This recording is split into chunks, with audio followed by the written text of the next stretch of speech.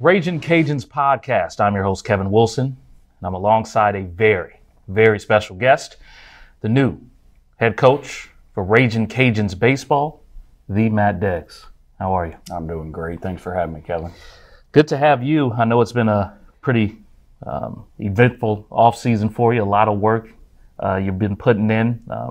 First off, how you like being back in Lafayette? It's it's been surreal coming back, bringing the family back, and just rekindling relationships and reconnecting with people. It's been amazing. The circumstances are obviously not what anybody wanted or had imagined, but to feel the love and support from Cajun Nation and just everybody, it's been amazing for me and the family.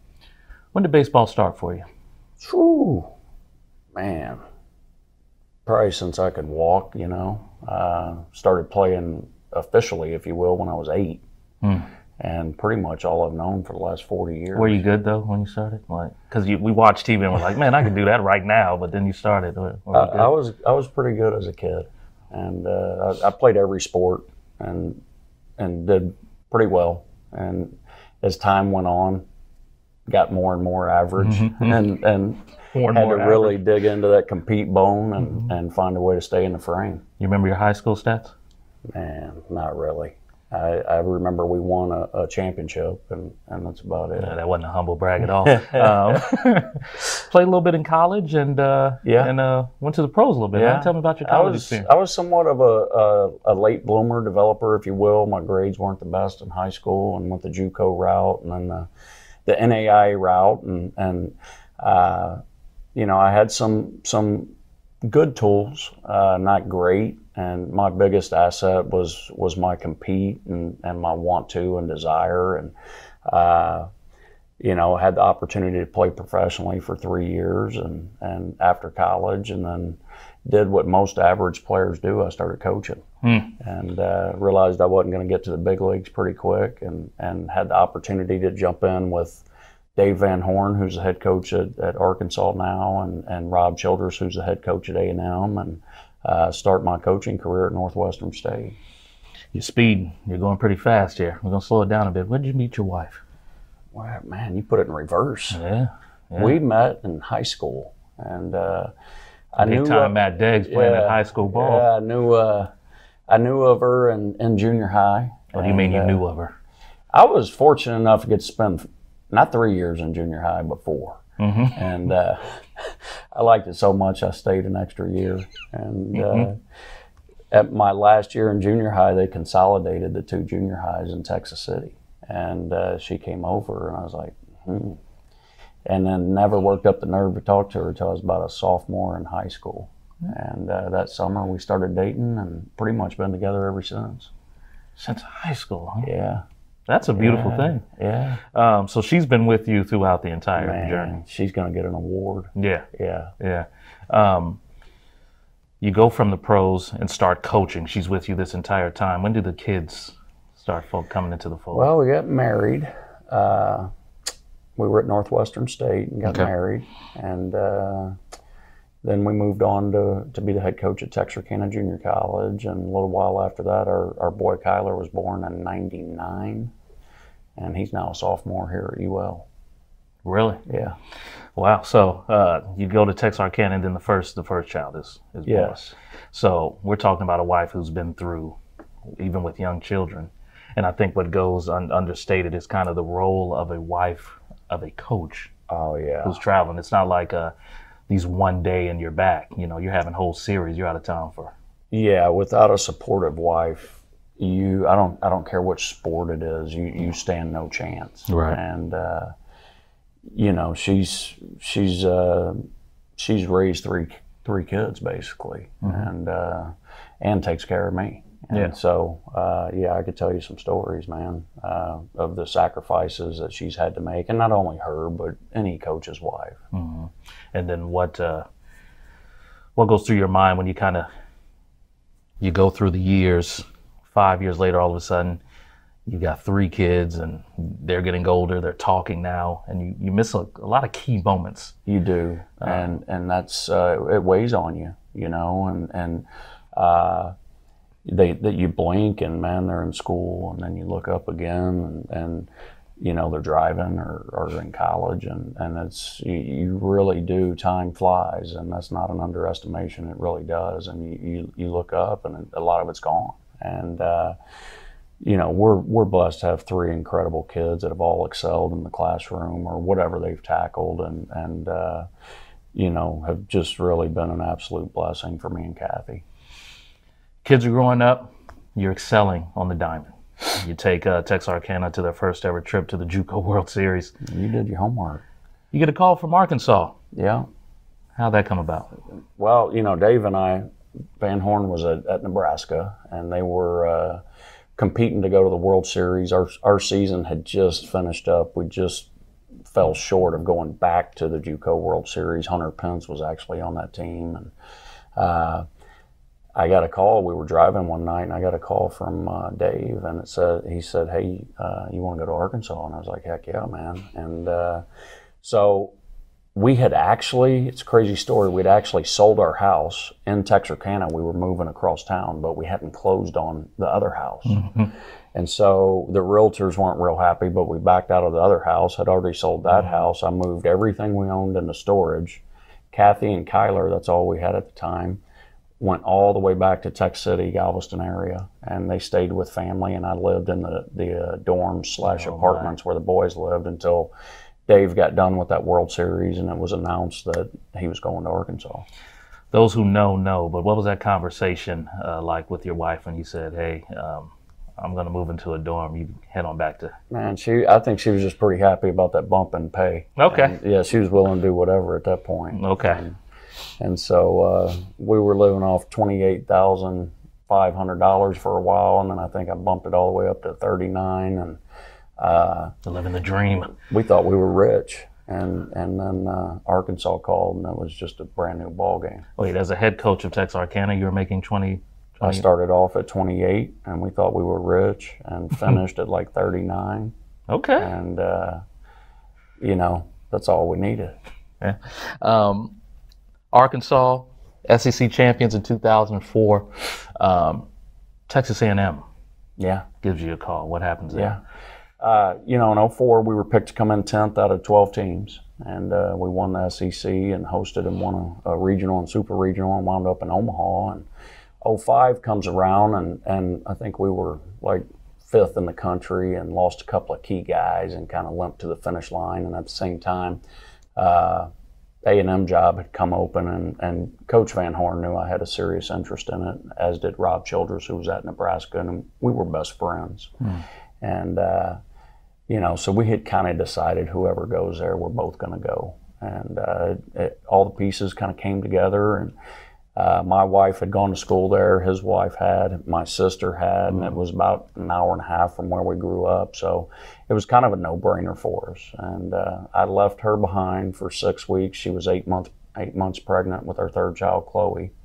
And so she was wrangling 2 other kids, 8 months pregnant, and Rob and I were in College Station recruiting every day, living in the Hilton Hotel. Goodness gracious. Yeah. Your career, everywhere you go, you're winning. You kind of have this gift that you've been attacking since leaving the pros. 2011 comes around. You've been open about the situation there, and alcohol kind of being a demon for you. Take me back to that time, and when did you know that you were really going through it? I had been in rehab in 2010 in the summer, and that didn't faze me. And this had me in its grasp, and I was just absolutely lost, still functioning at an extremely high level at work. And in fact, the team I got fired from wound up in Omaha, and that was a team that we had coached and recruited and put together. Rob, God bless him, he gave me every opportunity to get it right. My family did as well, and I just couldn't put down a beer bottle. And the trimmings that come with addiction, or lying, con, whatever you can do to get away with it, you're going to do. And it just it reached a head, Kevin, and something had to break. And on January 3rd, 2011, it did. And following day I was fired, and my life's never been the same since then. When you say addiction to it, like, so you're kind of drinking it like water. It was kind of your everyday. You needed it to function at that point. You know, I've never been one that would say I was physically dependent. Yeah. I'm a guy that runs 100 miles an hour all the time. I'm either all in or all out. And, you know, if I haven't had a drink in almost 7 years, but if we went and had a beer today, you might not do it again for 2 weeks. I might not stop for 5 years, but I would stop for a period of time and then pick it back up. And it's an odd thing, but when it gets you, and you run hard, and that thing burns hot, and there's a lot of destruction in that path. And so trust me, the society's better off, and my family and myself are better off without me drinking. You get hit with the brick wall of losing your passion. Yeah, it's your identity, you know. What happens to you then? It's the darkest, dankest, most miserable spot you ever want to find yourself in. And, you know, I didn't want to wake up. And for a period of time, didn't even want to go on, and would have to just literally hold my little 4-year-old Chloe at the time just to feel her heartbeat and have a why, you know. And when your identity is wrapped up in what you do instead of who you are as a child of God, and a husband and a father and a son and a brother and a friend, and then things don't go your way, man, it is absolute desolation. And that's kind of where I was, man. It was desolate and it was dark, and only by the grace of God am I here today. You're out of work for some time. A long time. 430 days. To be exact. Outside of the game of baseball. The thing you love most. Yeah. Your phone rings. Tony Robichaux. Take me back to that. Well, you know, I had gone from working at a feed mill, loading 18-wheelers full of horse feed, cattle feed, deer corn, just to make ends meet, to selling pharmaceuticals. And I got out of an appointment one day, and Jeremy Talbot, who's now one of my assistants, called me, and he said, "Hey, man, you're not going to believe this. This is in the middle of the spring. That never happens. Coach Robichaux is going to be looking for a hitting coach and recruiting coordinator." I was like, "When?" And he said, "Right now." And I said, "You call Coach Robe and you tell him I'd come there for free." That's how desperate I was. I literally would have. And, you know, what he had to pay me at the time, I dang near did. But it was an opportunity. It was a blessing. And you know, I sat down with him and told him everything. And I'll never forget this. He said, "I don't care what you've done. I only care about what you're going to do about it." And I jumped in, and, man, the healing started. And it was just the most miraculous 2.5 years me or my family's ever been a part of. When you were initially sitting down with Coach Robichaux and telling your story, did you literally feel like you were sharing your testimony, kind of pleading for a shot, or what was the feeling? There was great angst and anxiety in doing it, because it's you know, you don't know. But he was a different man. He was cut out of a different cloth, and he had a very strong backbone. And did not necessarily care about what others thought. And if he believed in a man, he was gonna redeem him. And I took a chance, and had no other choice but really to just bear it all to him. And you know, he first became a boss, and then quickly became a mentor, and then a friend, and then one of my best friends. You gave it your all for him. You guys have a miraculous, unbelievable 2014 season. Take me back to the feelings you had there. Success again at a high level. College World Series, Coach? It's just redemption. To me, the gift of a second or third chance is the most powerful force on earth. And for 2 years, man, I coached hungry. I coached, you know, with my hair on fire, because I was back and redeemed, and I was free. And you know, it was just the perfect storm. There was a lot of broken kids on that team, and Coach was somewhat broken at the time, and everybody, you know, God just ordained a bunch of broken guys to come together. It was almost like a gang, and we were impenetrable. We thought we were bulletproof, and dang near went undefeated, 58-10, #1 ranked team in the nation. It was pretty incredible. The support here, some of the faces you probably still see around to this day. What's it like to Lafayette is just a different area, right? Yeah, there's nothing to really describe, you know, how unique and special the culture really is. It's a culture centered around family and loyalty and hard work and enjoying life. And if you work hard, and I tell our team this all the time because I've seen it firsthand, man, if you play hard, you work hard, and you go out there and just compete as hard as you can, the Cajun Nation, man, they're going to show up for you because they love to see a scrap, and that's what they're going to see when we play.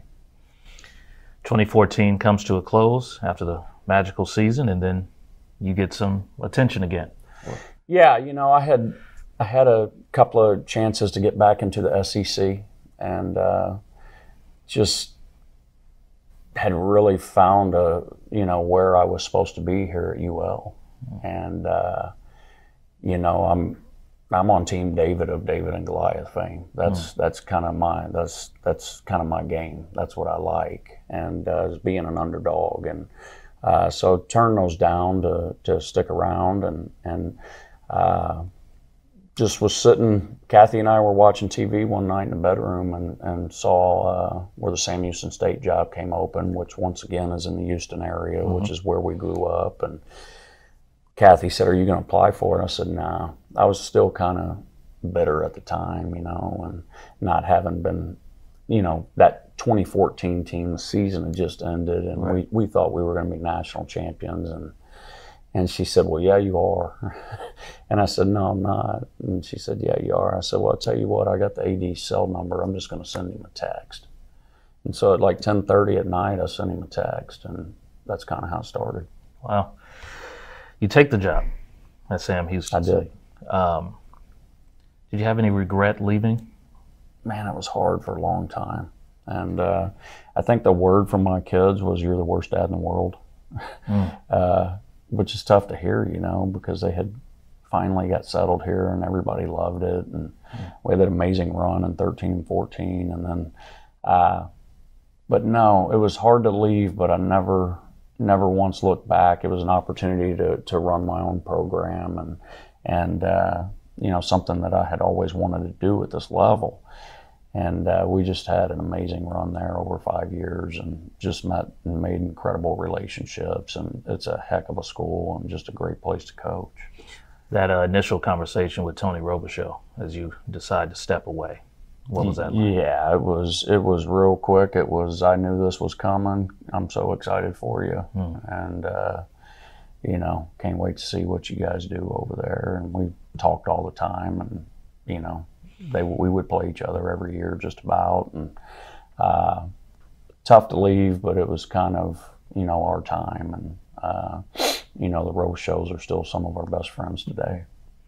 You do what you do, go to another program, and winning ensues, to the point where you go viral, which is a big word nowadays. You play Florida State, not the best outing for your club, but boy, that post-game speech, Coach. Yeah, it was crazy, and it was something that I can't even repeat to you today. I mean, if you said, "Tell me what you said," I couldn't. It was just the Lord and the Holy Spirit just bubbling up and speaking through me, and it was we had a 3-run lead in the first game, and we had just beat Tech twice and Arizona twice to even get to that point. And no Southland team, much less any team at Sam, had ever done that. And we really thought we were going to go to Omaha, and we got beat really, really good in the second game, 19-0, and just the press conference was actually over, and the boys next to me had kind of bared their souls, and there was a reporter in the back that said, everybody was getting up. He said, "I just have one last question," and asked, "What's this team mean to you?" And I just spoke from the heart, and woke up the next day, and all the kids are going crazy talking about viral, and I didn't have social media at the time. I was like, "What are you talking about viral?" We had a pretty wild group. I was like, "What do we do now?" And it's, the world just did a 180 at that point. Right. And God opened a door for me to get his story out there, and the works that he's done through my falling down and then getting back up, and it's just been amazing ever since then.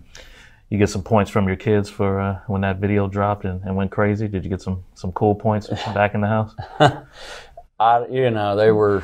Yeah, I don't think anything shocks them, as far as anything we do. So They were just disappointed we lost. We weren't going to go to Omaha. Right. Well, fast forward to this past year. Sam Houston State, you're building another great program out there, victory over victory. And then, unfortunately, we hear about the loss of Tony Robichaux. How that hit you, and when'd you get that news? Well, it was just kind of back up. Just to put it in perspective, our culture was firmly in place, and we'd won 6 championships in 4 years, and I thought I was going to retire there. And Kathy and I sat down one night and just to relax and looked at my phone, and it said somebody shot me a text or something, said Coach Robe had a heart attack. I was like, what? And so Kathy got on the phone with Colleen or something, and we found out he had worked at camp and had to go to the hospital and had a heart attack, and got in touch with them, and then they were going to do a little stint, and they did that, and that didn't take, and now they're going to have to do open heart surgery, and we just prayed as hard as we could for him and tried to lift him up, and but I knew in my gut, and I just felt the Lord calling us that, if we have to, we're going to get uncomfortable here. And, a week or two go by, and I was out working out and came in, and I had a call from another coach in the league. And so I called him back, and he's like, hey, man, how you doing? And I said, I'm doing all right. And he said, I'm sorry. And I was like, what are you talking about? And he said, you don't know, do you? And I said, no, what? And he said, we lost Coach Robichaux. And I just basically, I don't remember much after that. I hung up and just kind of fell apart. And, the man saved my life. And so it really hit home. And it had been a tough summer to begin with. We had lost one of our closest friends and one of our biggest supporters at Sam about a month prior to that. And, had a coach move on that was real close to us. And so it had just been an emotional summer already, and that one really hit home. And I just looked at Kathy and I said, well, you know what we got to do. I hadn't been talked to or anything. I just knew that what Coach had started and the great work that he did in us, we were going to carry it on. Having that feeling, that realization that you already knew that you were going to do everything you can to keep this program moving, kind of in his model. What's that kind of say to the relationship you guys had, and what you look to do moving forward? Well, I'm a lot of things, but one thing I am is very, very loyal. My circle's really tight, and the guys that are in that, I'd take a bullet for. And, I don't care if we were at Texas, we'd have packed up and come back for Coach Rowe and for Cajun Nation and for his family. And say it all the time, we won't let him down. Your introductory press conference. Mm-hmm. You're speaking in front of some familiar faces again. What was that feeling like in you to now you're at the helm, taking on a big role that a lot of people probably wouldn't have been accepted in? What was that feeling like? It's the hardest thing I've ever done. I've spoke all over the country in front of 6,000. And that little bitty tiny room was the hardest thing I've ever done, because I wasn't speaking for myself or for my family. You had Colleen, Ashley, Judd, Ott, Lon, their entire family is on the front row.